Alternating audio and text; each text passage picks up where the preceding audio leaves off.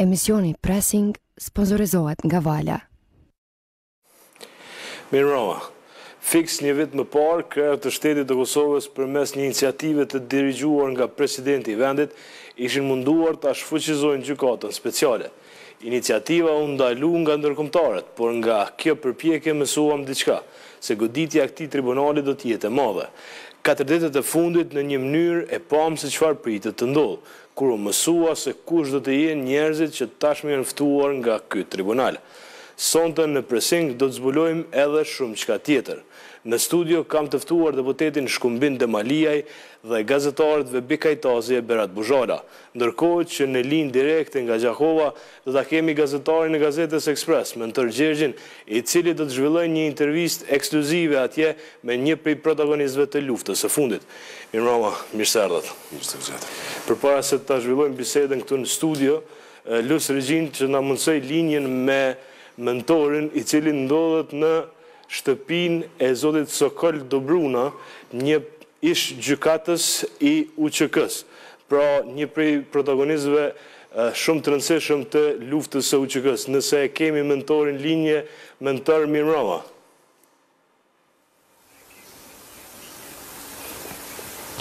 Mirëmbrëma Leo, nëse po më dëgjon, pra si që thatë edhe ju, jemi këtu në Gjakovë në shtëpinë zotri Sokol Dobruna, shef i shërbimit juridik dhe kryetari i gjykatës ushtarake të UÇK-s.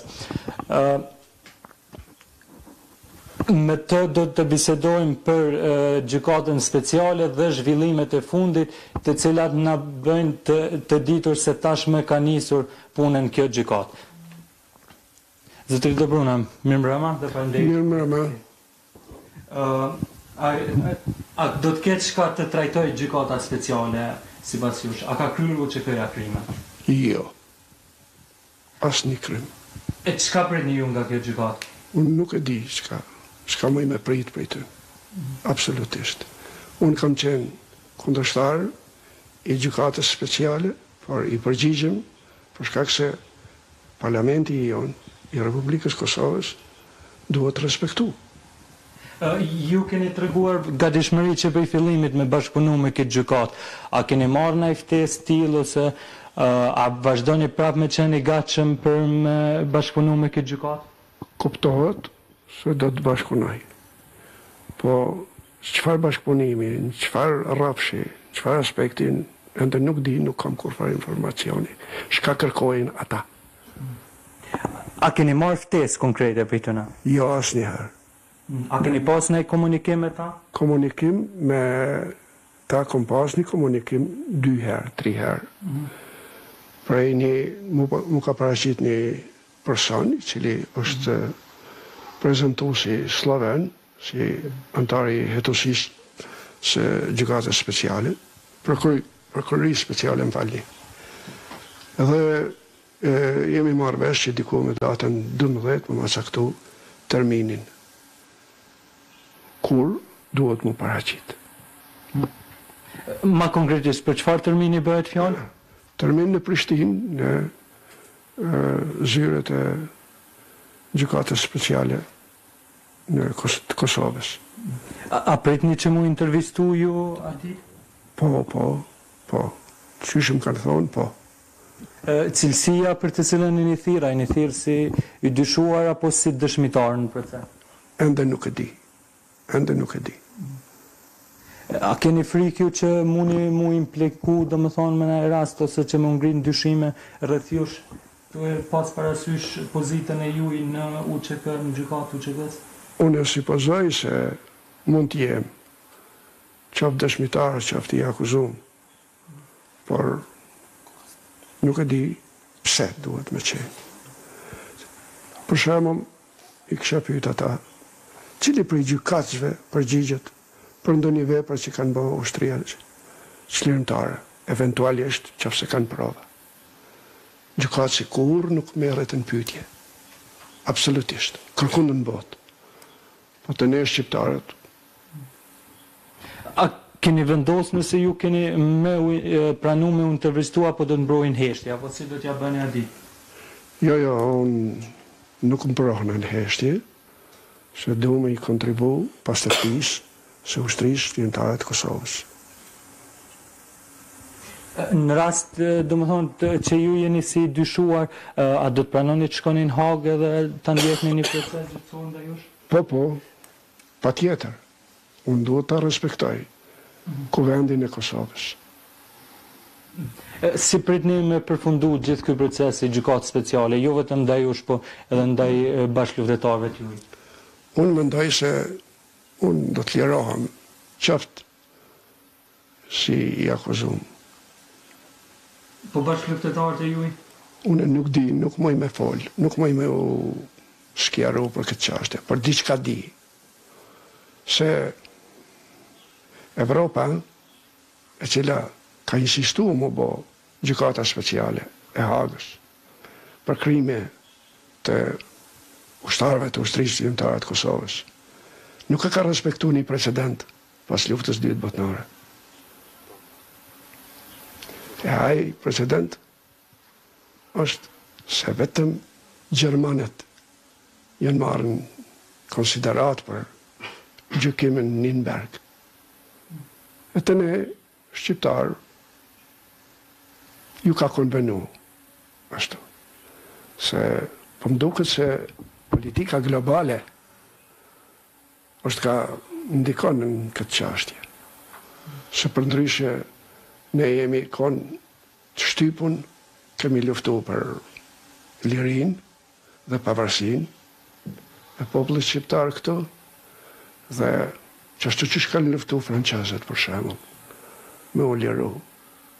Qashtu ka thonë De Gaulli, edhe pse 10.000 Amerikanë kanë ranë në Normandi, ju e dini këta. De Gaulli ka thonë, populli trim franqez, dhe ushtria trime franqeze, e qpori Hitlerin nga trevat tona. E dini sa ka pra De Gaulli, pa gjyq, 28.000. Dhe deklarata ati e fundit ka qenë, historianet mirë e din, se ndërpreni i vrasët se po duka mi vra gjysën e Francës, që ka bashkëpunu me Hitlerin. Një fakt i tillë është e çuditshme pse nuk i shtyn ata mos me marrë kur gjo ndaj ushtrisë shqiptare të Kosovës. Çka di? Leo, nëse po më dëgjon, do më thonë, zotëri Dobruna sapo konfirmoi edhe një raportim tjetër të gazetës Ekspres javën e kaluar, se përveç ish komandantit të remi, gjykata speciale ka kontaktuar për intervistim edhe një figurë tjetër të rëndësishme të UÇK-s. Në këtë rast, do më thonë, e kuptuam që bëhet fjalë për zotëri Sokol Dobrunën, kryetar i gjykatës ushtarake të UÇK-s. Mentori, kam unë një pyetje dhe më pas edhe paneli, nëse mund është mja të transmitu, pastaj zotit Dobruna. E para, për ta sqaruar, bëhet fjalë për datën 12 dhjetor, pra a do të jetë pas nesër, ai i ftuam për intervistim, edhe tjetra, a ka idenë faktikisht zotit Dobruna se për çfarë raste po interesohet gjykata speciale për të. Pra, fillimisht për çfarë date bëhet fjalë, për 12 dhjetor, edhe e dyta, a ka dijenin se për çfarë raste ka interesim të di gjykata speciale nga ai?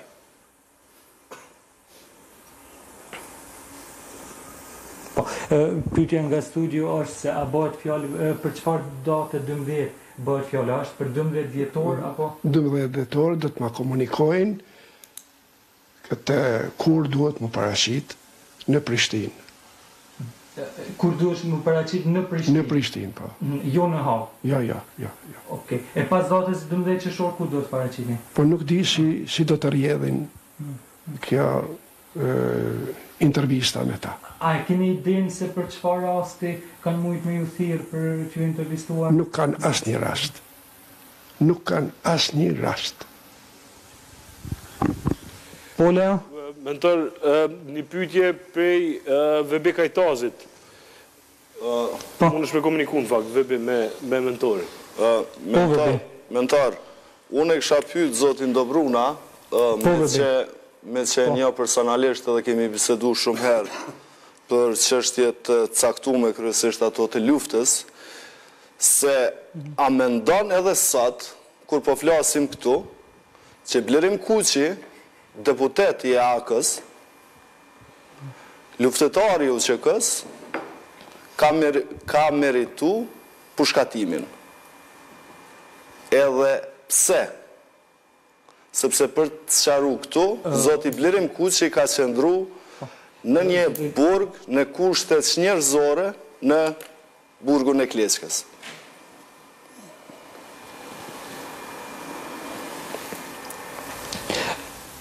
Vehbi Kajtazi, gazetari, pyet nga studio nëse zotri Blerim Kuqi, tash deputeti i UÇK-s, ka pasur një urdhër ekzekutimi ndaj tij, nëse o duhet me u ekzekutua ai gjatë kohës së luftës, dhe pse o duhet me ndodhë ekzekutimi i tij? Ai është i dënuar me pushkatim për shkak të dezertimit. Faktet kanë vërtetuar çashtu, edhe dezertimi pa të marrë bukur për masa, dhe u desht me pruni atë gjykim të tillë, por në mungesë të, siç kam deklaruar gjithherë, në mungesë të kushteve që i përshtaten ekzekutimeve posaçërisht në Kosovë, nuk ka pas kushte për mua, sepse është desht mi u përmbajt kodit të procedurës së ekzekutimeve penale. Nëse zgaboj pyetja e Vehbis, ke edhe vazhdoni me mendu ende që ajo duhet mu ekzekutu në atë kohë? Pas luftës, mendoj se ai në vend se me qenë, të themi kushtimisht falenderus, sepse unë kom mujt edhe me dhënë urdhën për pushkatim. E nuk e kom bëu për shkak se i thon vetit jurist, unë duna mi u përmbajt ligjeve, kodit penal, kodit procedurës penale dhe ekzekutimeve penale, nuk i kam dhënë vetit të drejt ta lejoj pushkatimin. Mentor, Po, Leo? një pyetje po ashtu nga studio, nëse në rastin e Blerim Kuqit nuk ka pas kushte për ekzekutimin e tij, siç po thotë zoti Dobruna, atëherë a ka ndodhur në një rast tjetër ku është marrë vendim për ta dënuar dikën me vdekje dhe është ekzekutuar ai vendim?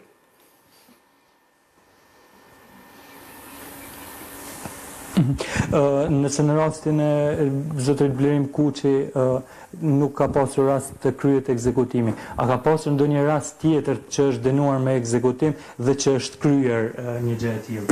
Jo, asnjëherë nuk ka pas, për shkak se unë themelimin e gjykatës e kemi fillu me datën 16 dhjetor, dhe derisa janë bë kodi procedurës penale dhe kodi penal ushtarak dhe i ekzekutimeve penale, ka shku diku një muj e gjys, dhe më thonë dhe në fillim, dhe në fund të janarit, edhe pastaj gjykimi ka fillu dhe ka përfundu diku, nuk më kujtohet data, dhe është ka fillu nuk më kujtohet mirë se kom fillu mi haru sadat, se kalu 20 vjet, bombardema shkapat, siç lufta, ato që i ka kushtet e luftës, nuk e kanë mundësu, ju thash, ekzekutimin edhe ai i është dhënë një togë me te, ka luftu, i kom thonë urno lufta nxerre veten, mos harro se je hala i dënun, ai ka luftu, si që është desht. E kom qitën kanar, ma mirë, këj me luftu, me minëzër vetën se sa mi likvidu, kur nuk ke kushte.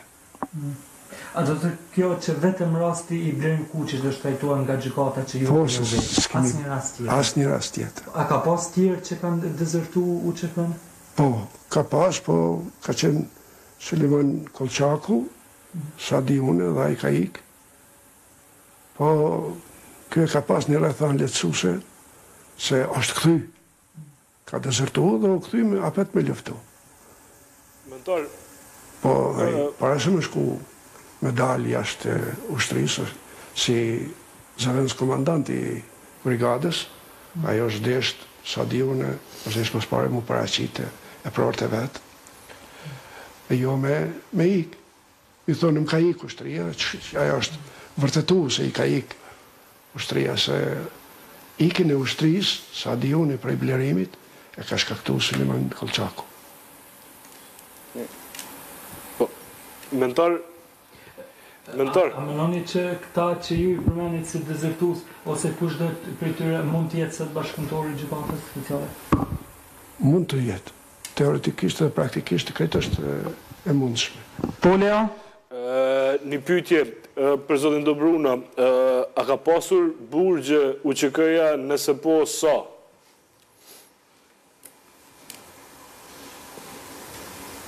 A ka pasur burgje UÇK-ja, më pyesin nga studio nëse... Po, ka pasur. Burgje ka pasur? Në Kleshku ka një burg, në Kravasari një burg, u ka në Ladravc një burg provizor. Burg për më ndalu kryshit e ndonjë vepre. Në Ladravc e kom gjyku një i cili ja ka marrë njëonit Mercedesin, edhe kur shkaj, pse ja ki marrë Mercedesin, thot, ai ka qenë shpion. Thash mirë shpionin, ku e kilon? E ku mërshu. Pse tash se ki pru shpionin këtu, edhe Mercedesin mja që familjes, edhe kur gjë kërkujnë. Ti ko ke pleshkagji, jo për patriotizëm. Edhe kom lonë në burg. 3 muj dit. Pra fërsisht, a mbani me numrin e personat sa i keni mojnë të burgje, numrin e përgjithshëm? Unë i di vetëm 3 burgje. Po, sa persona kanë qenë brenda tyre? Sa persona janë dalu brenda tyre burgje?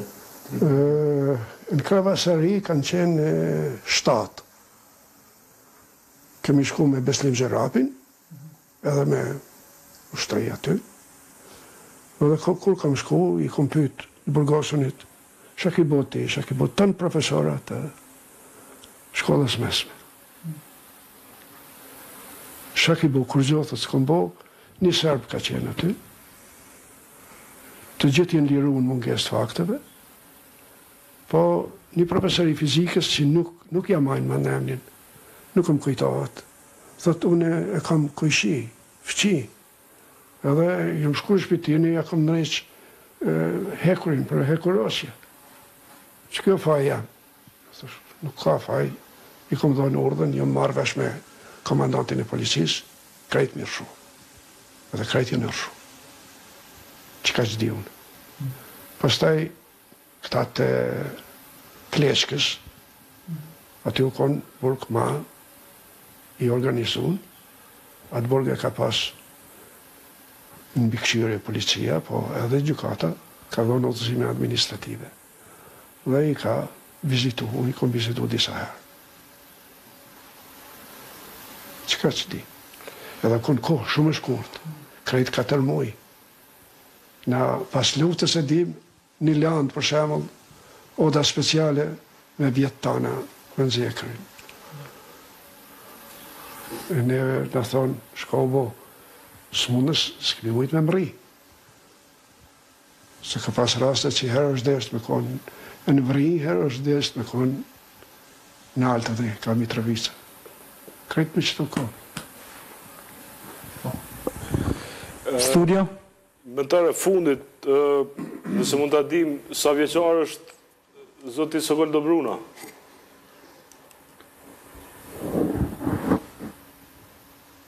Zoti Dobruna, pyetja fundit në studio për ju është për moshën e juaj, nëse mund të dim sa vjeqar jeni. 79. Okej. Mentor, falenderoj zotin Dobruna për këtë intervistë. Ata Leo, ishim do më thonë nga Gjakova në intervistë me zotri Sokol. Faleminderit e dëgjom.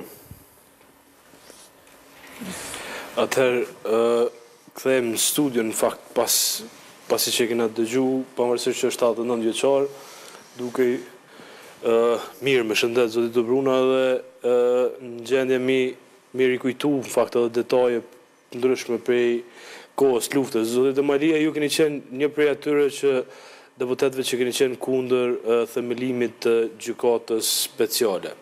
Ditët fundit pam që të paktën është një komandant i UÇK-s, pra i zonës Llapit, zoti Rusem Mustafa Remi, i cili është ftu për një janar me shku atje. Tash sapo mësuam që është edhe zoti Dobruna që do të merret në pyetje, në fakt do të intervistohet pas nesër këtu në Prishtinë nga prokuror Tribunalit Special. Andini të rrezikum edhe ju në fakt si një prej luftëtarëve të UÇK-s prej këtij aktiviteti të gjykatës speciale. Rallë parë kisha përshëndet Bacin Sokol, është në jurist i mirë, besoj se edhe në atë mosh, në 79 vite, po besoj se edhe ato akte që i ka shkru bashkë për gjykatën që i ka drejtu, atëherë i ka të shkrumë dhe ja freskon vetës vazhdimisht, memorjes vetë. Kushtimisht lidhur me këta për mundësinë e fillimit një procesi, prokurorisë speciale të gjykatës speciale, në këtë rast edhe arritja deri të mundësia e intervistimit të ish luftëtarëve të UÇK-s, tash po shihet hapur, se veç po dënë me fillu një proces, jemi ashtu, është rasti dytë që do të thotë publikisht, të thotë se jam i ftuar për mu intervistu, po jo në Shefingen, po në Prishtinë. Personalisht nuk shoh ndonjë rrezik. Po besoj se edhe shokët tjerë, ish prorë të UÇK-s, çfarëdo niveli që janë, nuk janë të rrezikuar, për shkak se është mirë, edhe pse kuvendi i Kosovës unë nuk kam qenë kundër, unë kam qenë kundër në opinionin tam jashtë. Se s'kam qenë deputet kur është votu, po jam konë për me rëzu.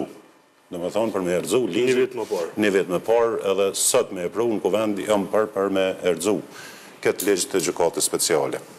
Me arsyetimin e jepë, dhe arsyetimin është se me njerë pas luftës dhe thëtë vazhdoj tribunali për krimet luftës në Jugoslavi me gjykatën e Hagës në krye me krye prokurorën Karla Del Ponte, e bon punën e vetë, unë miku vazhdoj me luftu UÇK-n mrena për mrena Kosovës dhe burgosi shumë e prorë dhe luftarë të UÇK-s, pastaj edhe u leksi, edhe ne vazhdimisht ishim mrena sulmit ndërkombëtar në këtë rast për lidhur me mundësinë e përndjekjes apo izolimit apo edhe luftimit në krimit supozum të ish ushtarëve të UÇK-s në gjitha periudhat.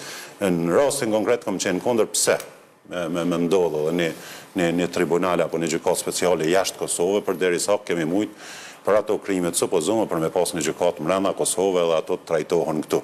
Edhe tjetra është se këto element të këtij mundësijet, këtij kriminalitetit mundshëm të supozum janë shumë të njanshme, vazhdojnë të jenë vetëm ndaj UÇK-s, jo atyre që ne sot mburrëm edhe me ata se neve e luftum Serbin, e largum Serbin, për shkak edhe ndihmoj bashkësia ndërkombëtare dhe me intervenimin humanitar të NATO-s për gjenocidin që boni Serbia në Kosovë, a jemi një anshëm të trajtum gjithë një pej drejtësisë ndërkombëtare në këtë rast lidhur me krimet. Jemi për mi luftu secilin krim, jo vetëm ato të luftës, po secilin krim që ndodh në mrena teritorit Republikës Kosovës, edhe jashtë saj nëse ka precedent që janë qytetarë të Republikës, mirë po kjo ka qenë shumë e tepërt për me ndodhë një diçka e tillë. Okej.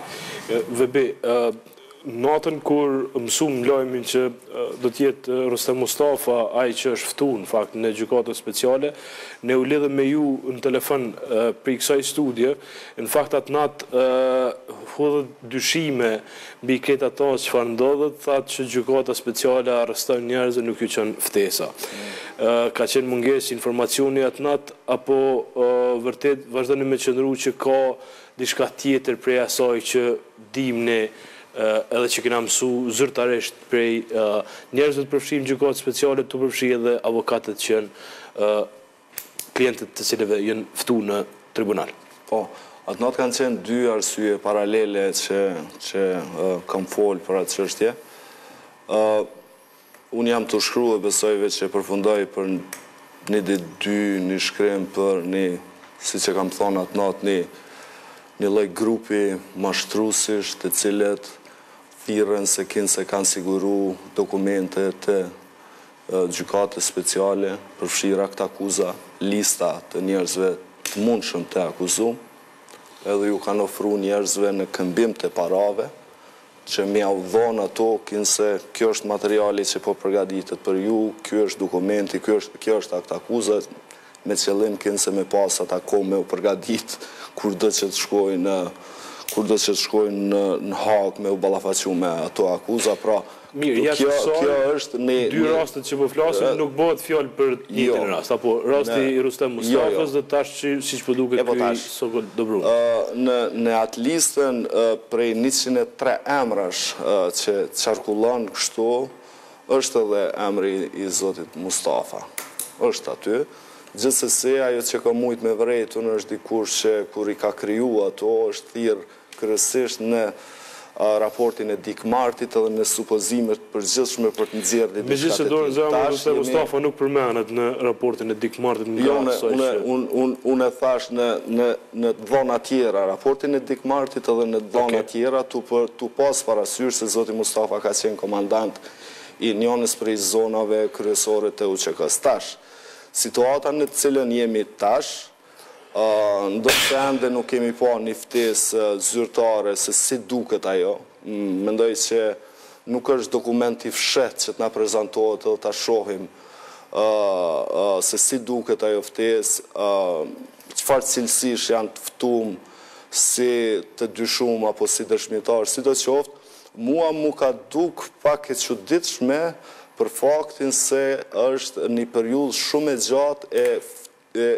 thirrjes për të dyshuar, këtë rast zotin Mustafa, pra një muaj e gjys, dhe duke pas parasysh se për çfarë akuzash mund të bëhet fjalë, pra kemi të bëjmë me krime lufte, po mos harrojmë mos ta nxjerrim këto vetëm në periudhën e luftës, po kemi të bëjmë këto edhe me krimet e pas luftës deri në fund vitit 2000.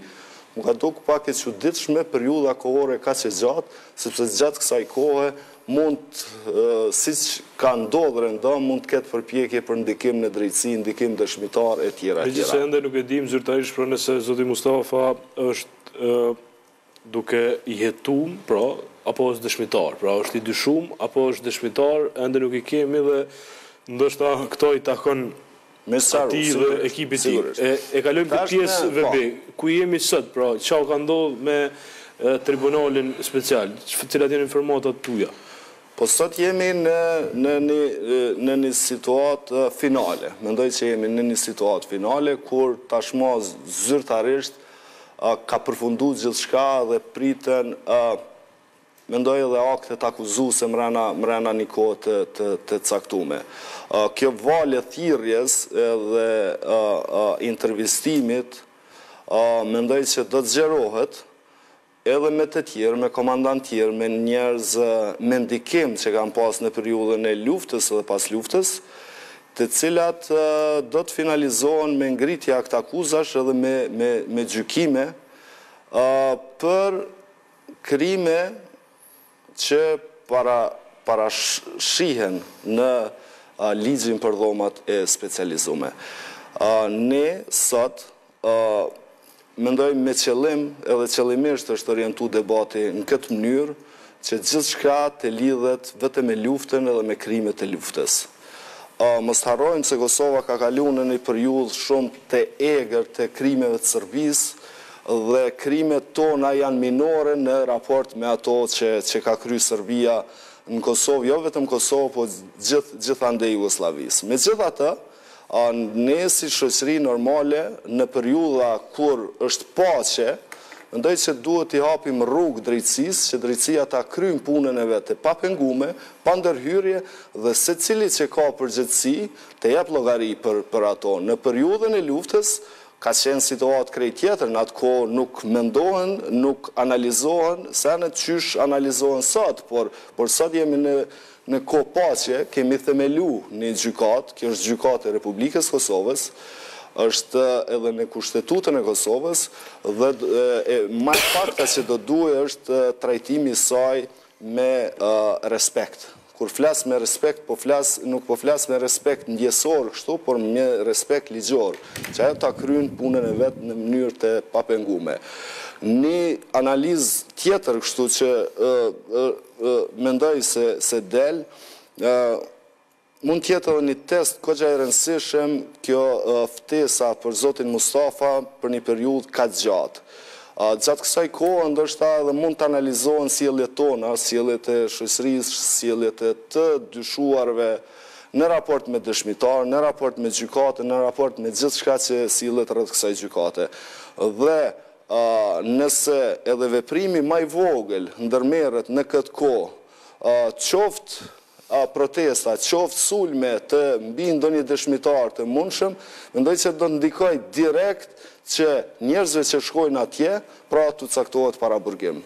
Në këtë kohë ka mundësi që shumë prej tyre të mbrohen në liri.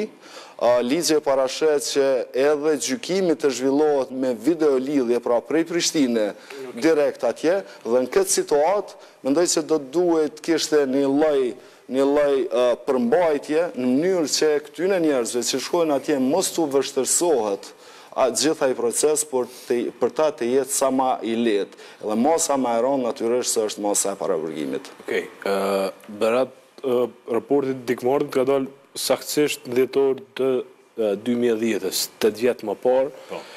Tash, pas 8 vjetëve i kemi rastet të para. Kena diskutu shkurt të ejnëten me ty dhe me Glau Konjucën, në fakt, çka ka ndodhur rreth tribunalit? Po, unë mendoj që krijimi i tribunalit i ka spaku 2 faza. Faza e parë ka qenë raporti dikmartit, i cili, simas analizës teme, kuptohet pa fakte në teren, ka qenë ma shumë një incident në kuptimin e njerëzve që janë kujtu për me bon këtë raport. Pra ka shpjegu Glau që janë shumë mirë, libri Karla Del Pontes, pastaj raporti dikmartit. Jo, një iniciative, një rus, një eurodeputeti rus. Që ka përmend. Dhe pastaj që gjindet të dikmartit. Baza kësaj ka qenë anti-Kosovës. Në kuptimin e dëmtimit të reputacionit Kosovës, jo aq sa për zbardhjen e fatit të viktimave që meritojnë drejtësi, po ka qenë një ollëzez për Kosovën.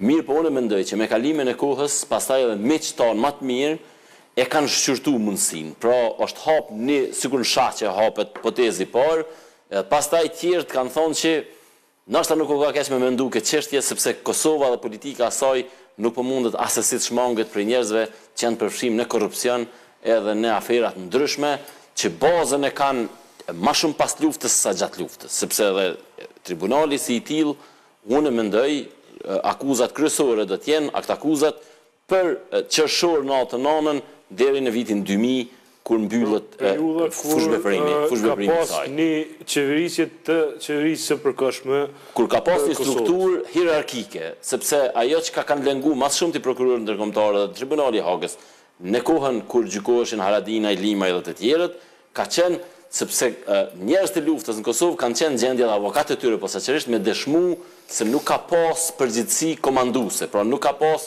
UÇK-ja s'ka qenë organizuar në mënyrë të mirëfillt si një ushtri që ushtari që ka kryer një krim u lidh me përgjithësinë komanduese të komandantëve. Tash, pra lem ta zhvilloj edhe pak. Ideja ka qenë kjo, pra ajo u nis si diçka anti-Kosovë, mirë po metamorfoi edhe u kthye si diçka si një opcion që me pastru skenën politike të Kosovës. Jo me pastru në mënyrë artificiale se krime kanë kryer, janë kryer krime pas luftës, janë kryer vrasje, mos harrojmë një gjë. Në Kosovë prej qershorit natën nënës deri me 31 dhjetor natën nënës janë kryer 600 vrasje. Numri vrasjeve të kryme në Kosovë qershor natën nënën 31 dhjetor ka qenë 600. Sot kryen në Kosovë 40 e 50. Pra ka qenë 10 fish më i madh numri vrasjeve. A kanë qenë serb kryesisht apo kanë pas serb janë vrarë, ka 10-15 në Grapca që shuaj vani, ata vëllin 2000 më duket, janë vrarë shqiptar, janë vrarë pleq, janë vrarë plaka, pra janë kryer krime të llafashme, edhe të shqiptarëve edhe të serbëve. Kështu që krime ka pas. Tash, ajo çka na kena kuptu, ose çka na u kalon me kuptu është që përgjegjësia e prokurorëve për me kap përgjegjësit është pak më e madhe nëse këshyrim strukturën komanduese ose hierarkinë e qeverisë përkohshme të Kosovës, e cila ka pas kryeministër, ka pas ministër të mbrojtjes, ka pas ministër të brendshëm, ka pas pra e tash aty mendoj që ka dëshmitar që sot janë atje të mbrojtun, që arrin me dokumentu, me thonë që mu filan ministri më ka thonë, shkon filan fshati, zbrazë që të fshat, zbrazë që të hymjet banesës, pra kjo është paka shumë qysh kanë rrjedh në ngjarjet. Sot, subjektet potenciale të këtij tribunali janë pak në panik, me ose pa drejt. Pra një numër i madh ish komandantëve, nuk po them që po friksohen, po kanë filluar me këqyr ku janë. Pra a janë normale. Normale po besoj. Po normale, po unë po besoj që panika shumë e madhe sa nevoja, në kuptimin që nuk besoj që kanë mi marrë krejt një janar, po tash secili po është e vetën. Kemi bisedu me disa prej tyre, kemi po, edhe tash kanë filluar mu bë lista, dikush thotë janë 30 për një janar, dikush janë 9 për një janar, dikush është ky filan komandanti, dikush është ai filan komandanti. Pa ajo çka na nuk mujna me zhbë, është tribunali special. Pra ajo është realitet. Edhe nuk zhbëhet tash sepse u bë vënë edhe u bë me dëshirën tonë, pra me dëshirën e Zotit Thaçi. Kto do të më thonë se art na jepet mundësia. Tribunali special në formën e këtill siç është dhuratë e Zotit Thaçi, i cili në momentin kur ka dalë raporti i Dikmartit në Këshillin e Evropës, ka shkuar në Bruksel, jo në Prishtinë. Në Bruksel ka marrë konferencë për shtyp, edhe i ka thirrë prokuror ndërkombëtar, jo të Oleksit, jo të Mikut, prokuror ndërkombëtar. Ka thonë që le të vinë le ta hetojnë prokuror ndërkombëtar rastin e Dikmartit. Dëshira ti u plotsu. Pra, ata nuk e qunë prokurorin, po thanë a diqysh, pe nisëm një iniciativë pak ma serioze, pe krijojmë një tribunal në kuadër të kornizës kushtetuese të Kosovës. Kështu që, këtë kërkojmë viktima tjera, këtë kërkojmë me fajsu dikën që ka po tribunalin special.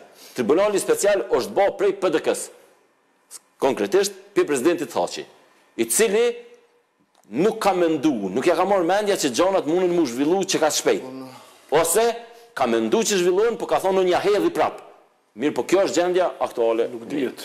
Deri në fund procesit nuk dihet në fakt se do të ndodhë. Shkumbin, pra, kena fol shumë për vrasje, sidomos pas luftës, kryesisht kanë pas njerëz që edhe kanë dëshmu, edhe kanë dalë për media, kanë akuzu komandant caktum, ushtar caktum. Drejtësia në Kosovë kryesisht Miku, Oleksi ka bë disa gjykime, po tribunali special ka mandat të gjykoj edhe ato rastet cilat jenë gjyku, fakt.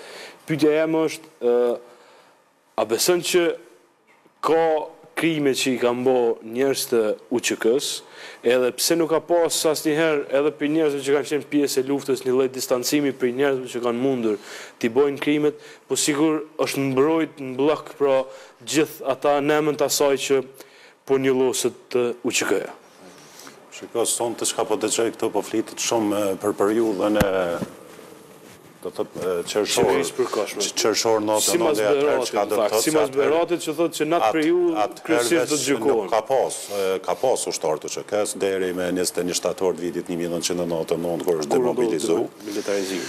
Po nuk po flasim për periudhën e luftës edhe nuk mund të thirret si krim lufte. Ato njerëz kanë mujt me kry krime çfarë do, vrasjet, natyra ndryshme. Po edhe për atë cifër që përmendi Berati më herët. Konsideroj se jenë shumë pa nevojshme për me hinë ilustrime. Është shumë e parakoshme me paragjyku subjekte. Formen që shpe e dëgjoj tash po kërkohet edhe ftesa çfarë duhet me konë edhe çfarë ilustrimi apo çfarë ngjyrash duhet me pas ftesa. Na jemi të i folë për një diçka veç të i presupozu që ta kemi ndoshta ndonjë lajm më të gatshëm gjatë ditëve të ardhshme lidhur me zhvillimet që mundën me ndodhë. Raporti i Dikmartit është në raport të një politikani, një eurodeputeti që ka folë në Parlamentin Evropian dhe ka evolu këj proces. Çka 8 ton edhe Dikmarti sonte nuk i beson fjalëve të veta. Për çka është akuzu UÇK-ja në atë rast edhe një format i njerëzve lidhur me diçka se ka mujt UÇK-ja me kry krime dhe me shit organe, ajo kur e pamundshme. Na ato dëmtimet tona që i kem pas nuk ke mujt me i sanu. Plagë tona të luftës lemo me kry operacione tilla në rrethon till kohore gjatë luftës deri në përfundim të luftës UÇK-s. Pjesa tjetër, kjo gjykat nuk është vetëm për krime lufte.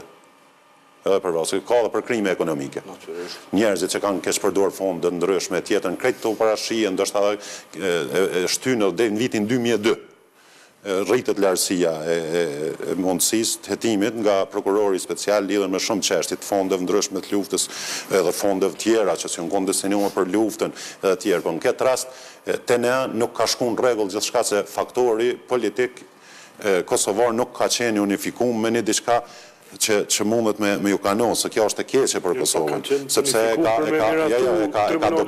ka dobësu pozicionin e gjyqësorit Kosovës në raport me këtë verdikt që po ndodh sot, se këta nuk janë të gatshëm për mi kry këto punë. Ana, mbrana krejt kësaj kornize e kem pas një ulek që hala ka polici edhe gjyqtar në Kosovë që vjen pikërisht nga Bashkimi Evropian.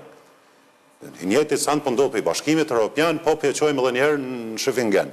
Kur ndrohen këto pozicione, unë e konsideroj se ushtria çlirimtare e Kosovës, ose një individ, çfarë do qoftë, se gjithë thëshin nuk kemi ka akuzoj MUÇK-n, po individet mbrana UÇK-s, në rrethanën qershor 99, deri në 2002, po dhe deri në 2018, gjithkush nuk mundet mu thirë mo në emër të UÇK-s ka bo diçka për në zinxhiri komandus për me qeni përzim, brasje ka ndodhë në vësat, në thirëm në historikun e një shkletimi në voluntarizmi që e marim edhe është vula e pavarësisë Kosovës, lufta ushtrisë çlirimtare të Kosovës, edhe për ata besoj se dinitetshëm çdo njoni duhet me fol me krenari. Po për veprimet individuale, Shkumbin Demaliaj në qoftë edhe konsiderohet se ka bo krim, është le të përgjigjet. Po forma, kjo për me derivu, kur nuk është bisedu për shembull, nuk e kem paragjyku, e marim rastin e komandant Remit. Kur kush nuk ka paragjyku si Remi mundet në kon iftum. Ende s'di ma është iftum si dëshmitar, sikur e thatë ma heret, apo si akuzum, apo diçka tjetër, çfarë cilësi është. Po kur është fol në Kuvend Kosovës, ku ka ma organ ma të lartë, na jemi Republikë Parlamentare, deputetë, thënë nuk po ndodh kjo, për shkak se Hashim Thaqin ka me e marë speciala, pja rruin vetën, dhe më thonë, paragjykojnë se gjithë shkafës, anë fundit, që është po shijet në bazë që saj, i vetëmi që nuk mundet, hiç s'ka më mujtë, kur kush me e prek është Hashim Thaqi. Pse? Një diçka që është ndërtu me mi në raport. Një politikani është raporti, një politik editore që o folën be. Marë pjesën tjetër, media, ma shumë për i frymë të i rasti sikur me nëzirë Kosovën fajtore. Kur kush nuk është për mos më denu krimet. Po, ma shumë po mere me element suggestiv, me presupozime, a kur kush s'pedim qka ka në thelbë mrena për mrena. Po na interesën lista. Komandant njohur të UÇK-s dhe personazhe po ashtu në hierarkit lartë të UÇK-s si Sokol Dobruna, natyrisht që mediat merren me këtë rast. Aq më shumë që raporti dikmartit përmend edhe flasim për Sokol Dobruna, që 18 vite Sokol Dobruna të njëjtën deklaratë jep. Edhe kur ka ndodhur ai si të aporokon tribunali. Për një proces tjetër. Ky proces tjetër. Vehbi dashte me ndërhyr në fakt, po më intereson e killë një libër me veti, pse e ki marrë çat libër sonte. Para se me kalu te kjo libër, në gjykata speciale është rezultat kryekëput i punës tonë, i veprimeve tona, edhe i punës përkatësisht mos punës tonë. Na kemi tregu që nuk kemi fije respekti për gjyqësorin e pavarën. Dhe me thonë, politika në Kosovë, kryesisht e udhëheqjen për IPDK-s, ka ndërtu një sistemi gjyqësor sa ma nuk i shërben as atyne. Pra kemi një sistem të kalbun, krejtësisht kapun, me gjyqtar të emëruar me caktuar nga Demgrabovsi dhe tjerë, me prokurorët e tillë, dhe në këtë situatë është iluzion veç me mendu se qysh dikush mundet me na i besu ton këto dyshime kaq të mëdha që na i hetojmë dhe i gjykojmë vetë. Po çfarë, kjo është hajgare e sapi. E para. E dyta, shpesh herë zoti Marti sulmohet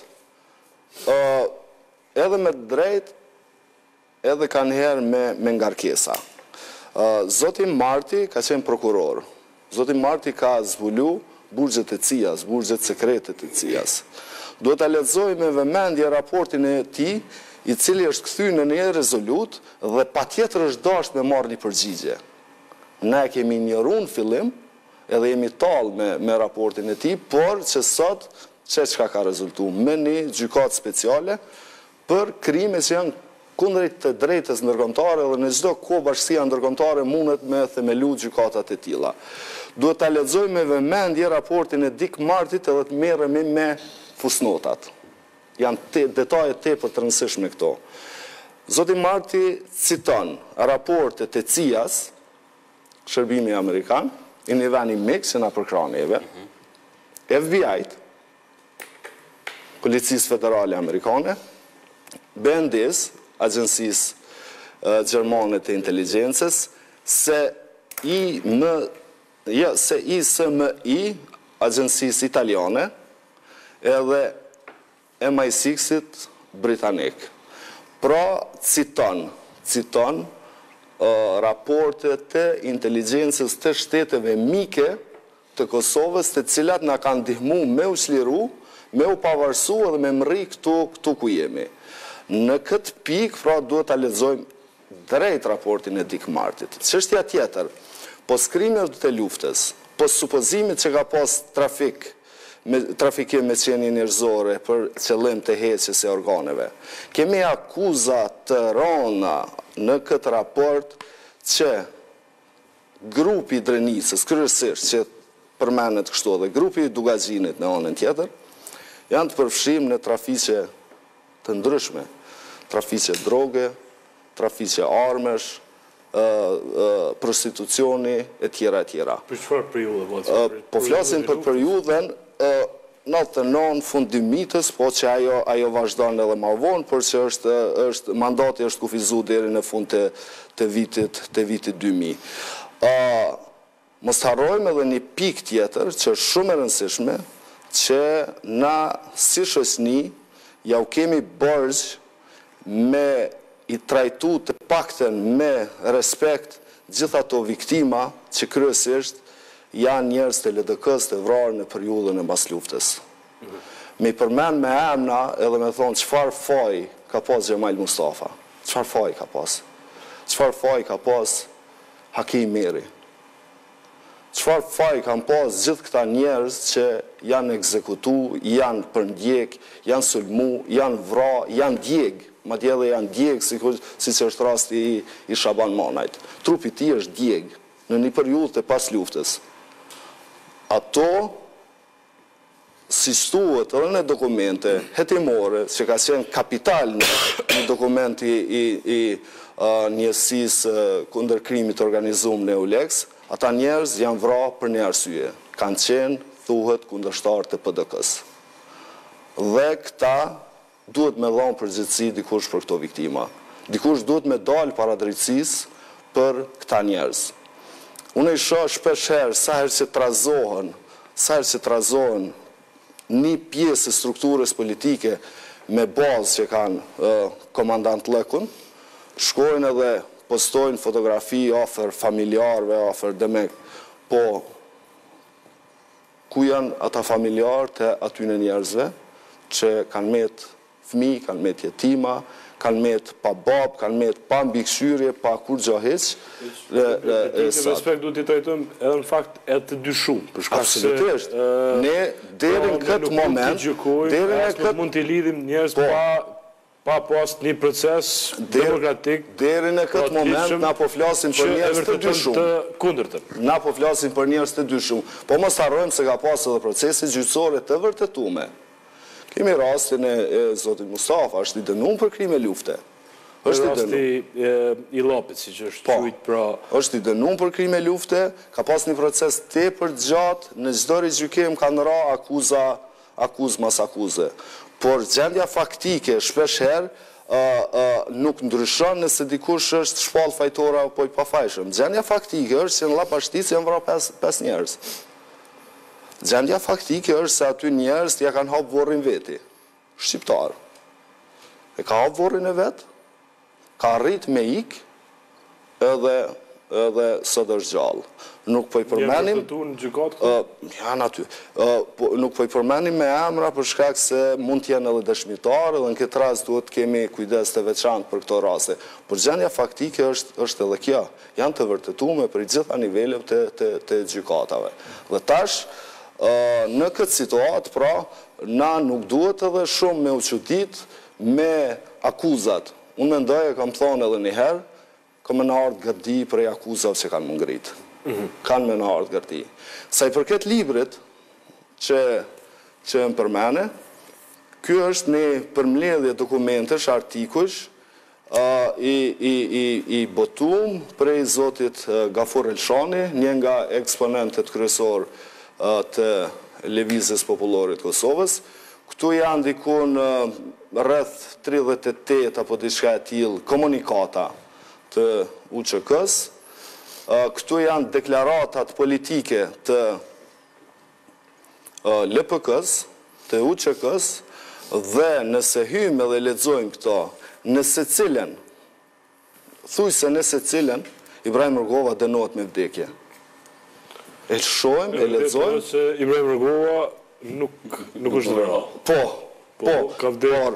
Por ta kemi parasysh një gjë, në një situatë të tensionume, të luftës, të pas luftës, tensioni ka zgjatë me vjet pas luftës, kundërshtimet politike deri në incidente tepër të rana ka vazhdu deri në vitin 2004, kur kanë qenë tepër të theksuar mas koalicionit mes AK-s dhe LDK-s, pak u patën zbut ato, por në një kohë ka të tensionume, nëse dikujt i thuhet publikisht u të bash, pas një argument, sepse u të bash këtu quhen Femia Goni, u të bash quhen njerëz që kanë qenë rreth Ibrahim Rugovës, është lindj publik. A ka të tillë që cilësohen si udbash dhe më pas në thonat ndryshme vriten ata njerëz? Nuk e kam këshirë këtë detaj, por këtu janë me emra me shkak se shpesh herë këto duken këto opinionet e këtij shtabi të përgjithshëm më shumë si opinione se sa komunikata. Pra, jo ka dhe komunikata. Këtu një numër shumë i madh i vrasjeve merren përsipër.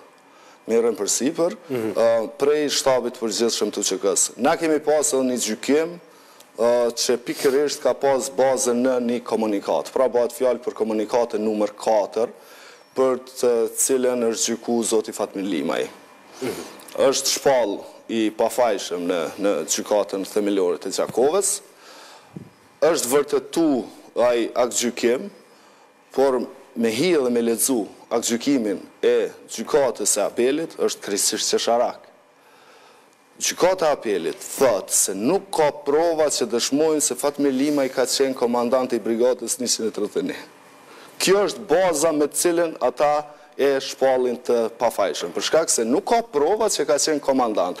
Dihet që ai ka qenë komandant. Bile një shkrim shumë i gjatë Jakub Krasniqit ka qenë kur thirret shumë në punën dhe luftën në zotit Limaj si komandanti asaj brigade, dhe ndërkohë tash gjykata e apelit e konteston gjithë kontributin e zotit Limaj në kuadër të asaj gjykate.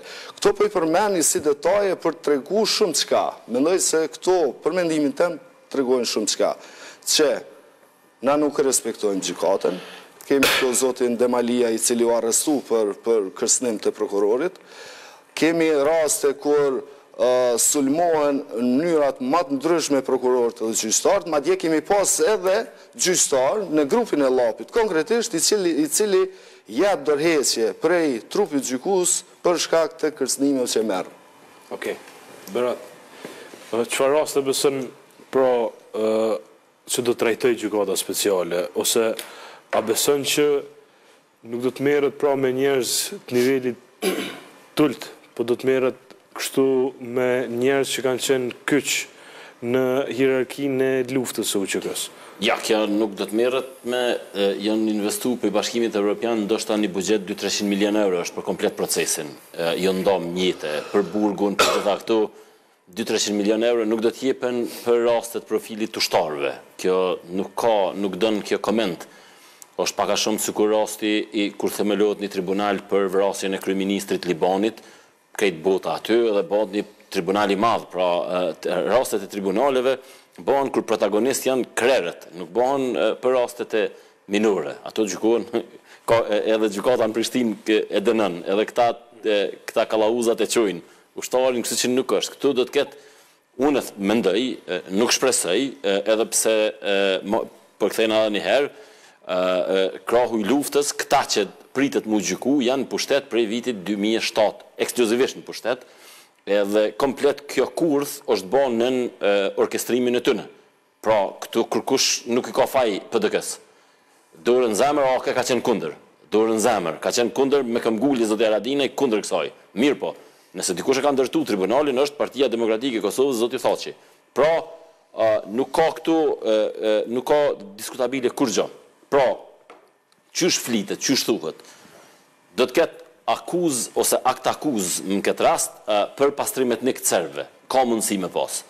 Pastrimet në këtë serbëve pas luftës, pas qershorit 99-ës. Në kupton ato që them më herët që ka dëshmi, në fakt e kena përmend edhe me një dokumentar Zona Express, që ekzistojnë dëshmi pra që filan ministri ose filan zëvendës ministri ka urdhëruar që të shkon të pastrohet etnikisht një fshat i caktuar në Prishtinë ose një objekt i caktuar. Pra ka raste kur ato se aktualisht në atë fshat nuk jetojnë asnjë serb. Kjo nuk do të thotë këqyre se këtu s'kam çare pa përmend, pra në fshatimin ka pleqe plaka të vrame prej serbëve që nuk janë denu kurrë dhe shumë keq që s'janë denu. Shumë keq edhe kjo dështim prapë i klasës tonë politike që s'ka arrit me çu rastin çat instancë për na vazhdimisht në vetmbrojtje. Për përfitime të ulta politike, edhe zoti Thaçi edhe të tjerët, për me qenë, si më thonë, partnerët bashkësisë ndërkombëtare, vazhdimisht i kanë shkel viktimat shqiptare, edhe kanë bërë kompromise në llogari tonën, sepse Serbia ka qenë agresor, nuk ka dyshim. Mirë po këta, për me qenë djemë të mirë, not problematic guys në Bruxelles, çka kanë bërë këta kanë thonë gjykon ani sa doni. Pra, pse na jena në çet gjendje, nuk ofoi LDK-s, sepse e kanë akuzuar një kod gat, LDK ka qenë viktim për të anëve, i ka dha në metat e veta. Mirë, por ka qenë zoti Thaçi pra njeriu që e ka ndërtu këto. Kështu që nuk ka keqardhje për të personalisht, sepse orkestruesi kryesor. Pra pastrimi etnik i serbëve në kuptimin e spastrimit të bllloqeve të caktuara të banesave në Prishtinë. Apo të fshatrave. Ose të fshatnave, po ka banesa në Prishtinë ku ka hin dikush dhe i ka qit këtë hyjmen jashtë, ka thonë hesni nisi për këtu. Tash, ajo u bën është edhe për uzurpim, pa ndonjë, si më thon, pa ndonjë plan konkret. Mirë po që ata janë zhdhek për banesave, sepse serbë Prishtinë kanë jetuar 25%, 30% dikun, para vitit 99. Nuk jetojnë një 5-6, një 10 serbë jetojnë gjithsej. Dikush i ka shit, dikush me ato. Po, dikush i ka shit. Pra, njëna besohet, akta akuza ma serioze do t'jetë kjo.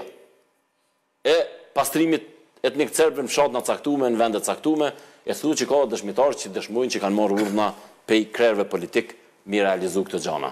E para, e dyta, raste tash, se edhe prokuroria, sa për informat, prokuroria ban kalkulime politike, nuk o gjykataja. Prokuroria kalkulen politikisht. Edhe kur i ngrit akta akuzat e para, dhe ku i thirr personat e parë, jo rastisht të thirr Remi unë besoj, sepse ma neutral. Pra nuk i zgjon emocionet e forta herën e parë, e testojnë akullin. Në këtë rast, për me balancu pastrimin etnik të serbëve, që besohet që verifikohet ma let me 3-4 dëshmitar, edhe me një 500 serbë që dëshmojnë, po një më konë që të banet, ka ardhëm ka qitë filani jashtë, edhe a i thëtë po në kom qitë që të jashtë, atëherë i nxirrin opinionet dhe vrasjet e Xhemal Mustafes, vrasjet e shqiptarëve, vrasjet dëmshme, kështu që do të jetë një farlloj dyzimi. Sa do të shkoj ka serb, do të nxirren edhe shqiptarë, vrasja çapo di. Xhemal Mustafes kanë thonë 1 milion herë është thonë ajo punë që unë miku e ka pas dosin edhe Oleksi, ka mundësi që është bart, vrasja në Enver Malukut. Pra ka lloj-lloj vrasjesh, po nuk do të ketë, unë nuk besoj që do të ketë figura tulta, minore. Williamson e ka thonë në paraqitjen e parë, kur është përmbyll, sa ka pason 10 raste ka pason. Kemi raste që nuk në nënkupton që janë 10 persona. Jo, asesi, një rast i ka 10 persona mund të pas, pra mund të kenë 100 persona. Mund të pas një rast 20 persona. Në rastin Drenica 1 dhe Drenica 2 kanë qenë 2-13 veta, 4-15 veta. Kështu që kjo është kogja komplekse, mu më ka çudit pak timingu që e zgjedhën që tash, s'ma ka marrë mendja që audin kur u bë tash ton kjo lam me Serbi, u futën edhe kënej, po do të jetë kogja mix. Demaliaj një pyetje në fakt për ju si një prej ushtarëve të UÇK-s, ajo që dihet është se gjatë luftës UÇK-ja ka qenë shumë e kujdesshme, si në raport me serb, pra ka pas shumë raste ku UÇK-ja ka funksionu afër vendbanimeve të serbëve, nuk kanë ndodhur vrasje të civilëve serb etj.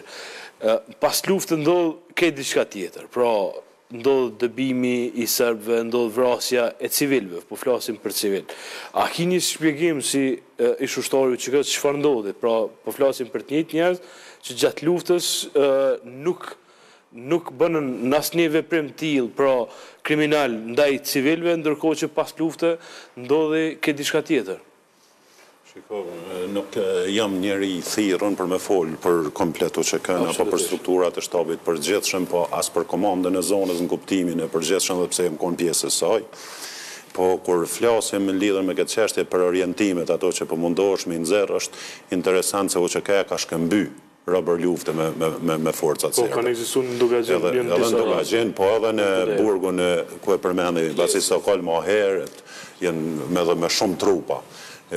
Kur flasim për ato, na duhet trajtohen pak më kujdesshëm këto raste. Pas lufta ka qenë krejt diçka tjetër, o koni Kosovë djegne, o koni diçka tjetër popullata e deportuar me jashtë afër 1 milion njerëz, njerëzit janë kthy, kanë pa prona, kanë pa tmerra, kanë gjetë baballar, prind vdekun aty, ndoshta ka mujt më konë edhe në ishaje hakmarrjes. Po kur flasim për këto, na duhet jemi me një koncept, mos të fillojmë për me i trajtu problemet njanshëm. Edhe ato mas pari të i njës të e sha vetën, edhe hajde se na tash jemi të këqi, se këta e në të këqi, se këta s'kan dasht, se të dojnë ta. E në rastin adekuat, kur flasim për këta, këtu s'ka as LDK, as PDK, as kur gjo, kjo bie barë mbi qytetari në Kosovës dhe mbi ligjet tona. Kur flasim aty, kur nuk e kom përmend në asnjë studio televizive, flitet, vrasjet ish antarëve të LDK-s. Kush e ka vra Enver Haradinajn? Kush e ka vra Avni Smajlin, Avni Elezin. Ka me dhjetra ushtarë më të zëtë në Kosovë, që sëtë kur kush nuk del me folë me thonë kur Ramosh Haradinaj u thirr nga tribunali i Hagës ja vran vllaun. Kur kush të del me thonë, edhe çka ka bo që ai vllavi i tij. Edhe krejt këto na vetëm po shkojmë pak më kujdesshëm se kjo vrasje e dhëmshme, nuk ka vrasje të pa dhëmshme. Ai është familjari i dikujt. Është vllai i dikujt, ka raste për çka është përmendur në këtë koncept që 18 vite na nuk e kemi çliru veten për këtyre komplekseve që i kemi. Edhe tu mundu më marr me politikën tjetra. Se po mundonami në zonë vazhdimisht to çka u fol bukur gjatë edhe bashk. Kur flasim, më thonë ka kap politika gjyqësori janë është i kalbun. Edhe nuk guxojnë. Po nuk mundesh me thonë kur racan, nuk ka shans. Pse mundesh me argumente për këtë? Tash unë ty po du më të pyet për një argument. Çe keni bëjë lës blloke kjo? Tash tregoj edhe për Elezin, se Elezi në momentin kur unë jam nxitu nuk ka qenë prokuror. S'ka lidhje hiç. Ka ndërhyrë drejtësi pe shebave. Edhe nëse ka nevojë edhe ndinjet ajo se vazhdimisht më kanë tek ai në gjendje më pendu me kërku falje, 1 milion herë pe kërkoj falje nëse o në një ofendum për që asaj kanose, se jo kërcnim, si që për i thunë jo, dhe i keni dhonë debat, se në emër të media jam arrestu. Se nuk kom pas as të një kërcnim, as një kanose, as kërgjot tjetër, kom kërku që me ligji, sepse nuk është pak më konë prokuror special. Kur kush ma shumë dështasone nuk mundët me dasht as prokurorin, as drejtësi në Kosovë. Se kom bo diçka adhone shokët e mije që ta se pja akuzojmë son të pëdojmë i qunë burg. Na vetë. Gjyqësori i kapun nuk ka qenë kur. Gjyqësori në ke pas unë mik. Departament drejtësis deri në vitin 2008. Pej vitit 2008 deri në qershor këti viti, ke pas pavarësin mbi këqyrën edhe Uleks. Cilat rastet peshqivt në i ka dënu e Uleksi? Sa rastet i ka dënu e Uleksi në Kosovë, gjykatat edhe policia e bashkimit Europian? A i keni ato përgjime? Ja, lejti përgjime. Cilat i ka dënu? Unë jam ka foli për aktë gjykime me të Evropës. Na po thonë kjo gjykatë është evropiane, krejt gjithçka çka është instalu, është fal në kesh menaxhimin ndoshta për tyne, sepse ata e dim sa është civilizimi më atje, na jemi shtet shumë shkurt. Po nuk mundem na më thonë, edhe e dim ligjet çfarë kemi hartu, që ne kanë lënë disa rregullore të miku në kuadër departamentit drejtësisë. Gjykatës dhe prokuror ka mujt më bë çaj si ka pas 12 vjet përvoj pune. Në drejtësi.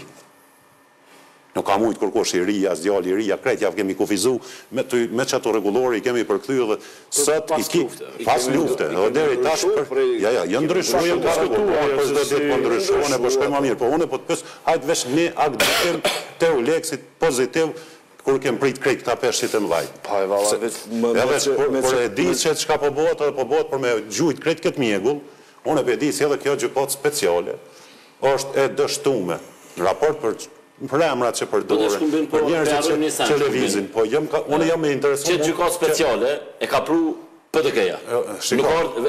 Nuk e ka pru Dik Marti. Shiko, nuk mundëm me thonë se ti e konë në kuvend dhe e ke votu vend. Absolutisht. me kërkesën eksplicite të presidentit Thaçi. Në grup parlamentar, na ka mbledh, ka keq me na mbledh Shkumbin. Por o godit Kosova vazhdimisht. Edhe tu na qujtë edhe sot listat Interpolit Serbisë janë krejt ushtarë të UÇK-s. Shkumbin kapet ja mundoj. Nuk ka përcjellje një kronologji. Mundet me kone Ramosh Haradina e ton kur një si ka nik drejtësisë edhe vazhdimisht janë akuzu këta janë kriminal lufte, këta janë kështu kanë thonë ani vendos në gjykatën po e zhvillojmë këtë drejtësi. Kjo është më e mira për pasërtinë e luftës. Problemi ka qenë ky. Për secilin element kriminal për me shku deri në fund edhe mos barë gjithçka. Problemi ka qenë ky. Një fushat ekspansioniste ndaj individëve të UÇK-s. Ku me ditë sa njerëz LDK-s mundën me konë këto lista për krime ekonomike, për forma tjera. Ku me ditë inshallah janë. Ja, po nuk mundën me thonë për më koncentru te një koncept. Jo, është thonë që pas edhe për krime ekonomike. Kjo e kanë thonë prokurorët, e kanë thonë Williamsoni, ka thonë. Ai na kem pas edhe një prokuror i përgjithshëm i bashkë që sa prokuroria speciale ka dhënë dorëheqje Shvendimoni. Po. Edhe vanu. Edhe nuk ka qenë shumë i shpejt ky proces. Me pas gjatë veç deri në maj kjo i shpërbë krejt. Se gotë viti 5, për 5 vite ka pas me fillu punën. E qartë. Por që 5 vite kjo s'ka mujt as një rast me janis, heq. E për ata nuk i besoj, për shkak se këta mundën janë shërby, nuk di mas piku janë shërby, po ta lojmë të rrjedh procesi. Le të rrjedh procesi, nëse ka diçka, kur përni zotin Vehbi, thot keni mu trani që keni më njët. Na kemi një dhe ma herët, po nuk ka ndollë që ashtu. Ka rezultu dhe njerëzit jenë qutë pa fajshëm. Po shka njën, se kur dikush të akuzën, a i ka me përgadit. A ma Shkumbin vesh një sen. Nëse është regullu, diçka më rënda një kuzhine, është krejt në regull. Kërkas lidhën me librin që e ka të avokatit, zëtit Gafor Elçani me vetë, këto jenë komunikata publike. Këto nuk jenë librat shajta, mshefta, as konspirative. Krejt, jenë komunikata publike, qka të ka që aty, diçka me element kriminale, se mundet mu gjiku dikush që si pas qasaj, ja kish rujt. Gafor Elçani o që ken ja se kish rujt kërkush. Ma e nënë që përë thërë. Se e një edhe kom pas shok gjatë luftës, jem kone afer ti, ka në i goditje. Atë mirë është për ilustrim, për opinionin, krejtë në regull, falenderit, po që të vynë dokumentacion tjetër do fraj. Vërtet zotit Demaliaj se ka qenë problematike disa prej komunikatave, gjuha që është përdor, emrat që jenë përmend. Pra është duk më shumë se sa luftë kundër anëmikut, është duk edhe luftë politike. Pra ajo që rezulton me mas luftën kur rritin aktivist LDK-s. Janë vra edhe qytetarë Kosovës.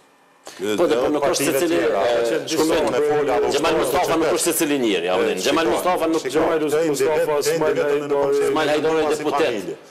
Po krejt nuk pe marrë këto konkret. Letë zbardhet se cili rast. Po dhe, jo, po pas të relativizojmë. Me relativizu, jo po me këthy në onën tjetër se prindi jam që është na oke, duhet më konë ma pak i dhimshëm sa i LDK-s ose këtë tjetëri. Ashtu nuk duhet më shku. A dojnë me zbardë rast e leta zbardë drejtësia. Nuk do më thonë që veja përfidor LDK-s për shkak se veç LDK-ja ka përfitu në fakt. Prej këtyre vrasjeve politikisht, por përflasim për një frym të komunikatave të UÇK-s dhe për një rast që kanë do disa vrasje Ja, Shkumbin, unë veç njësa nuk pajtona me ty.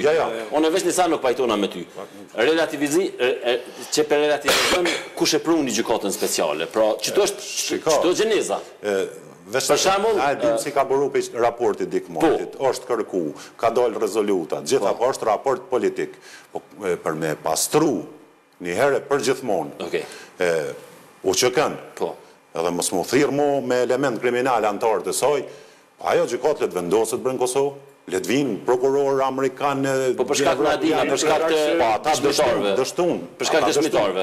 Mbrojtjes dëshmitarve. Po për shkak mbrojtjes dëshmitarve, nëse ka mujtë mi mbrojt jashtë Kosovës, le të imbanë atje, le të vjenë, pse gjitha ato shpenzime më zhvillu një shtet tjetër. Po nuk është baja pa pajtimin tunë, krejt këta njerëz që kanë më shku, ju e dini, që kanë më shku dhe më ju në nështru këtyne procedurave, unë shpresoj që asë njës ka më shku, mundën më intervistu, po i kanë shpenzimet e hekne për mjetë budgetit shtetit. E qartë është kjo, fatkeci është kjo. Jo, fatkeci është...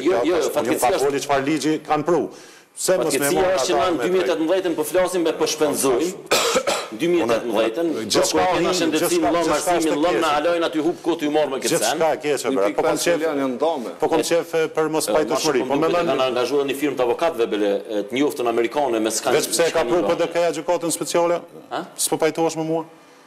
Jo, me konceptin, pra, kjo është një gjykatë që s'kina kuna miron qaf heq, përveç presidentit vendit i cili është njeriu i cili ka vendosur për këtë punë. Shiko, edhe unë e thashë ka votuaj? Kryeministër o konë. Kryetar partije. S'ka votu. Kryetar partije. Vota e deputetëve është historike aty. Absolutisht. Po, unë nuk jam për me akuzu, kur kam Jo, votë ka sot, jam për fjalimet mos barë. ka fjalimet kryeministrit të majtuna në kuvend. Se cili krem jam, ka Kryeministri thot, lem ta citoj, nëse se bojmë na me bo kombet e bashkume. Votënë. është kurzu. Atëherë pse po lyp politik, çfarë po rën ky njeri president? Nëse është i kushtzuar, nëse është që ka që dob, si karakter, pse mënoj ky politik? Shiko, a folem për gjykatat tona. Po. Kur folet për krime, është kusht që nuk mund është me reagu. Mirë, le të zbarë. Se cili duhet mu zbarë. Për me kurzu kondush në raport me krimin, kurzot çdo individ që mendon si duhet me ecë drejtësia. Absolutisht. Na kemi nevojë për me i forcu dhe gjykatat tona këtu. Edhe pse, edhe kjo gjykatë speciale është po në kornizë kushtetuesis është tonë. Kushtetuese, kornizë o thirr në kohën e unë mikë. Kornizë, framework, i dhejnë kështu. Kornizë, është Republikës Kosovës, është me ligjet Kosovës, pikrisht edhe ajo kona arsyeja si na kemi mujtë për me bë ndryshime do. Vehbi, një prej, përmendë i zotit Demaliaj, në fakt, një prej atyre që thonë në raportin ndikmarrë që ka qenë akuzë jashtëzakonisht e rëndë është trafikimi me organe. Pra, ka qenë akuzë e rëndë për shumë kënd absurde, për ato që tha zotit Demaliaj, për shkak se në atë kohë ushtarët të QK s'kanë mujtë me trajtu plagë më thjeshta, e lemo me bo ndërhyrje të tilla kirurgjike, pra që i ka dhonë një komplet një konotacion tjetër dhe u dukë një egzagerim edhe ma shumë një njollë kundër UÇK-s nështë a vetë Kosovës, pra një domë kja është zakonisht e madhe. A beson që ato pohime dikmartit, që kanë qenë ma shumë pohime, mund shndrohen në akuza të pjesa trafikimit me organe? Në këtë pikë mendoj që ajo që mund të themi, po flasë na si gazetarë gjithmonë ju referohemi diçkafit. Nuk është që flasim kështu veç ad hoc edhe paushal, po i referohemi, po një dokumenti, një hetimi, një çka do të qoftë. Çështja e trafikimit është nis prej dy gazetarëve. Po. Është ky BBC-s ka qenë. Po, që ka dhënë një kontribut të jashtëzakonshëm për masakrin e Qyshkut. Do thonë është gazetari i cili me punën e tij që ka bë, thujse është zbardh masakra e Qyshkut edhe përgjithësitë edhe njerëzit edhe gjithçka. Ai ka gjetë dokumente, ka gjetë fotografi, ka gjetë gjithçka, të cilat janë shërby, me të cilat është shërby edhe gjykata e Hagës, po pastaj edhe gjykata speciale në Serbi, kur janë gjyku grupi Shakalli e tjera. Tash, është i njëjti gazetar që ka nisë hetimin për çështjen e trafikimit. Williamsoni është i njëjti që ka gjykuar me Miloševićin, po kupton, nuk janë antishqiptarë këta. Po këtu po duhet të thonë. Pra, janë dy gazetarë që kanë dhënë kontribut jashtëzakonshëm në interes të viktimave, në interes të Kosovës, në interes të zbardhjes së krimeve shumë trona, aty në masakrave në Qyshk 5, në Pavla dhe disa fshatra tjera. Tash, ky ka nisë një hetim, ka fol me disa dëshmitar, ka fol me disa, si që thot, pjesëtar të UÇK-s, dhe në pamundësi për me i argumentu krejt që ato, për shkak se ka qenë çështja tepër e ndihshme, i është drejtu me një komunikim kryeprokurores Karla Fonte. Dhe prokuroria ka kry disa veprime, ka dokumentat cilet i kanë botuar, janë botuar edhe në mediat ndërkombëtare, të cilat bazohen në intervistat të dëshmitarëve që thonë se kanë qenë pjesëtar të UÇK-s. Është fakt interesant se ata dëshmitarë që flasin aty, ata flasin me emra, me mbiemra, se thotë në fshatin Shillov të Gjilanit, e kemi marrë filonin. Vetëm dërpej diçka për shkak se u përmend aktgjykimi në rastin e Rustem Mustafës, njoftojnë që fillimisht Remi është dënuar me 17 vjet. Burg gjykata supreme ka hek pastaj akuzën për rastin në rastin që e përmendet. Okej. Ata thash. Se në histori gjykim thash. Pra është tërheq, ka qenë një vendim pastaj. Se ka ndodhur 3 herë ai rast është njëri prej rasteve më E tash të çështja e trafikimit po flasim na për diçka që janë dyshimet janë tepër serioze. Nuk është që duhet me injoru gjithmonë na si të përmenet një akuzë shumë e ronë që na nxjerr neve si monstrum, edhe tash me automatizëm na me thonë, na se bojmë këto. Mrena luftës, mrena zonës ku ka qenë pjesari UÇK-s, ushtar, zoti Demaliaj, për çka ka dhënë një kontribut tjerëzakonshëm, edhe aty njerëzit kanë bë biznes. Edhe mrena për mrena luftës janë pasunu. Sa cigarja, sa nafta, sa gjitha këto. Nëse tash supozohet që kanë dalë individ edhe i kanë kry këto, apo ka dyshime që i kanë kry disa individ, kjo nuk do të thotë që ka pas organizim të UÇK-s për me i kry gjithë këto veprime që janë tepër të rana, edhe shpresoj që kur nuk kanë me arrit me u dëshmu për kundrazi. Me gjitha të, na nuk duhet po gjithmonë me synin e konspiracionit. Pra, anej është armiku, edhe na jemi këto viktimat, edhe të krejt këta njerëz janë qu kundër neve. Në vitin 2000, në Prishtinë është kry trafikim edhe hesi organësh, kjo është kry. Në vitin 2008, po, rasti medikus. Rasti medikus, po. Me gjitha në rrethona tjera. Në rrethona tjera. Dikush më shkruan në fakt që gjithmonë përmenden rastjet e aktivistëve të LDK-s, funksionarëve të LDK-s, për shkak nuk përmendet rastja komandant Drinit, pra një figurë e rëndësishme e luftës në Prizren, e që vritet me një atentat mirë të organizuar, edhe ajo është të pandriqume. Demaliaj ka drejt kur thotë janë vrarë ish ushtar, po problemi është që kërkush s'ka fol për ta që janë vrasje politike. Rasti Drinit nuk është që s'përmendet. Rasti Drinit përmendet, sepse rasti Drinit nuk ka qenë në radhët me atë sa ka mund një njohuri, pra komandant Drini nuk ka bë pjesë në krahun e UÇK-s me background të LPK-s. Pra ai ka qenë në radhën e këtyre komandantëve të shkollum që kanë ardhur me kontribu. Nuk e di nëse ka qenë pjesë e Farkut, apo ka qenë pjesë e Farkut. Pak a shumë i kësaj proviniencë ka qenë, pra ka qenë i krahut Bukushit, pra nuk ka qenë kënena. Pra ndaj, pirë po, pa tjetër, jënë vrau shtarën, vrau gjitha ato, kanë ndodhur krime, po thamë, peqëshorë dhe në 39 orë jënë kry 600 vrasje, ati që është 600. Pastaj në vitin para rendës, gjithashtu jënë kry një 300 vrasje, për gjatë gjithë vitit 2000. Pra numri vrasje të kryme në Kosovën e pas luftit ka qenë për rrethona të sëshme, na traumatizohemi, kur 2-3 vrasje që të ndodhin mrena 2 muaj, këtë që është një traumatizohet. Imagjinoti gjitha të vrasje, nësë po thamë që i kanë kry UÇK-ja gjitha të vrasje, as eksponente UÇK-s, po ka pas shumë krime, enorm krime. Pra dikush ka kry për një qëllim, dikush një qëllim tjetër, dikush bërë uzurpim, dikush për diçka, po ka pas krime. Ajo periudhë, edhe matutje, unë nuk pres që ka mu zbarë vazhdimisht, madje e thash, provova me thonë, fatkeqësia jonë është në 2018 që ai na ka fulëm. Sepse ka deshtu establishmenti politik me hek për i temës këtë problem, për i agendës. Në edhe matutje, në agende kena vrasjet që kanë mujtë mu zbardh, ose s'kanë mujtë mu zbardh, për më kalun tema tjera. Problemi është që subjektet për cilat të rëndojnë dyshimet janë në kryet e institucioneve. Malien në mënyrë tha që mediat në fakt po merren shumë. Edhe kanë thonë mediat normalisht kena më marrë gjithmonë. Mediat kryjnë punën e vet, po më shku pak më shumë me gazetari ulumtuese, po mendoj kështu veç jo për me dal me idenë aty për aty. Se kur përmenden rastet për shembull tash janë nisin edhe për ish ushtarë ato që kanë qenë vrarë, jo është i Farkut, është i Bukushit, është për shembull na myt të thonë që Vučići, na myt të thonë që Vučići ka ministër Miloševićit. Edhe tash kjo tjetra, ky ushtari me shkollë, ky tjetri po del se është i pa shkollë.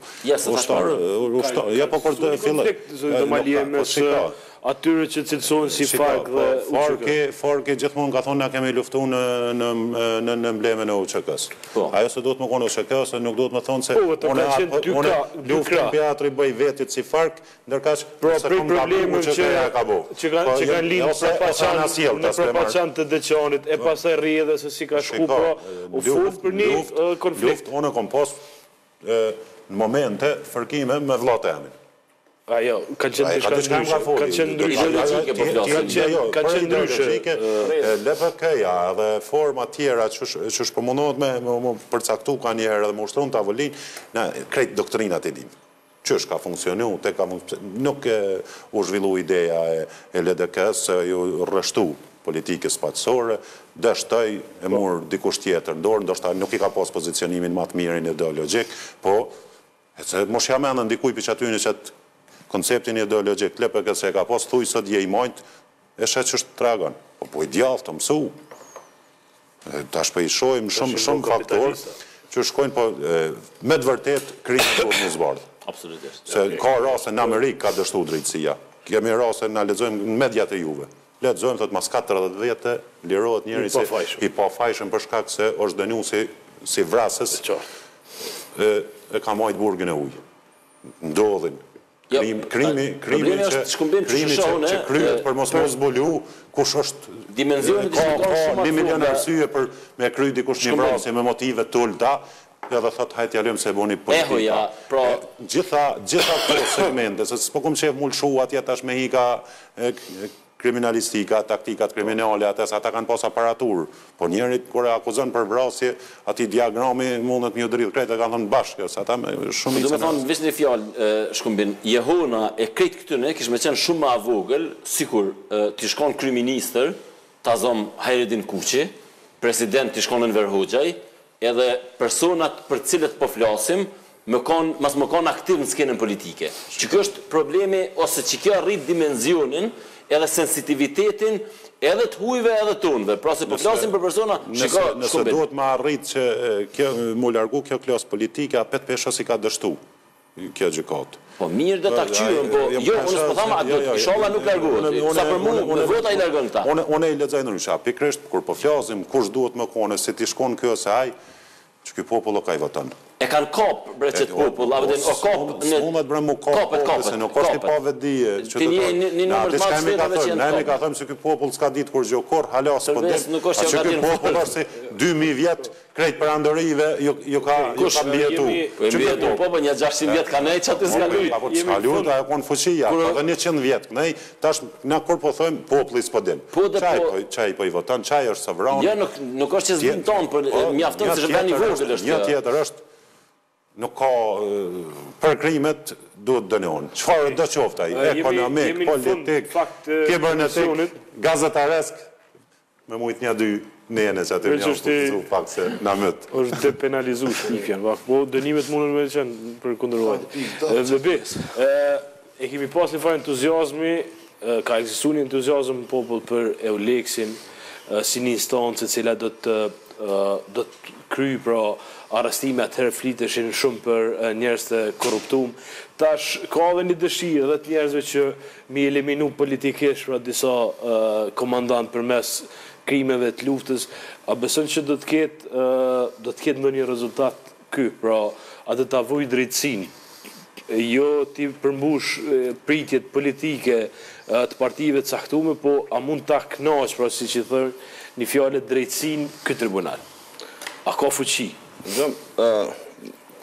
Kur flasim për unë mikun edhe për Euleksin, nuk duhet me mohu një kontribut që kanë dhonë për këtë vend edhe për këtë shoqëri.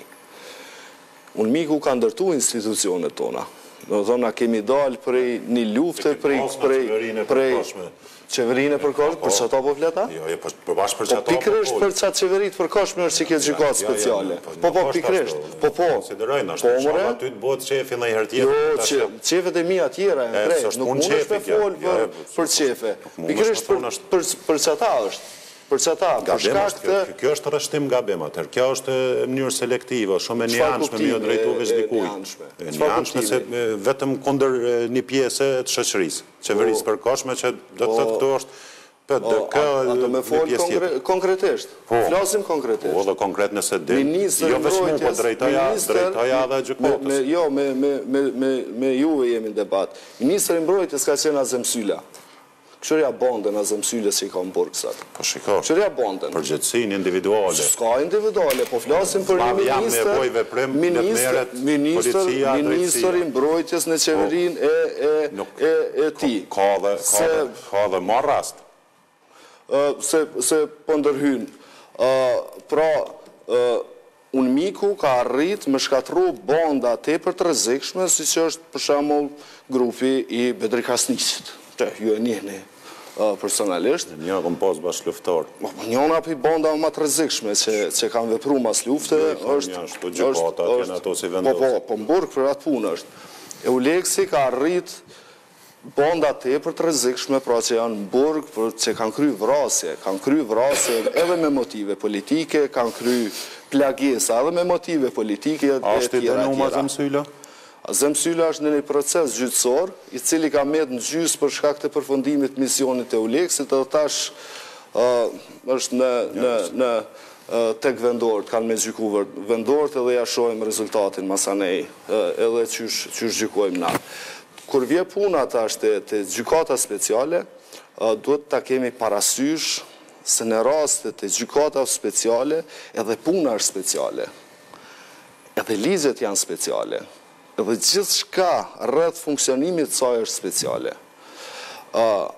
Kjo gjykat, unë konsideroj se speciale e ka një kuptim krejt tjetër për shkak se është e inkorporuar në Kushtetutën e Republikës së Kosovës, legjislacionin në gjykat ekstra. E kena kriju si term për shkak se emri speciale thirrë është në të Kushtetutës një diçka e veçantë që ka bazë ajo. Ka bazë. Për çka ka bazë? Provat materiale, dëshmit, hetimet, prej mas lufte kënej që janë bledh, edhe prej unë mikut, edhe prej Euleksit, edhe prej prokurive tona, polici, ata i kanë si provat pranushme. Po dhe ndryshme pak pikudit penal. Që prapse është speciale, për shkak se dëshmia që jepet në polici, edhe nëse ndryshohet ma vona e mundet mu marë si dëshmi, pra për dallim pikudit penal të Kosovës, e cila ti dush me dhonë dëshmin edhe para trupit gjykus, ajo nëse e ke dhonë polici ti bëdjava në rënë mo dëshmin, pra ajo merët ndryshon pak. Në rastin ton të prokurive tona, të gjykata tona të regullta, ka afate kohore kur kryet një hetim, sa zgjata i hetim, e tjera. Në këtë rast, për këtë arsye, unë mendoj tash po e quj speciale. Në shumicën e vendeve të botës, ka dëshmu se gjykatat e themeluar në këtë mënyrë kanë qenë të suksesshme. Kur po them të suksesshme, nuk do me nënkuptu kjo që unë tash sa ma shumë njerëz dhe me definu që ka quajmë sukses. Suksesshëm është me u zbardh krimet. Këto unë e menoj të suksesshme. Demaliaj, Berat, ju falenderoj që keni qenë sonte në pressing. Respekt, falenderoj edhe për ju. Shikues ndërum, kemi diskutu sonte për tribunalin special, në fakt në këtë emision, për herë të parë, ka fol edhe zoti Sokol Dobruna, i cili ka pohuar se pas 2 ditësh do t'i përgjigjet thirrjes një prokurori të gjykatës speciale, çka do të thotë se ai pas Remit është personi i dytë i profilit lartë që intervistohet ose që do të intervistohet nga tribunali special. Bashkë shihem nesër mbrëmë. Natën e mirë.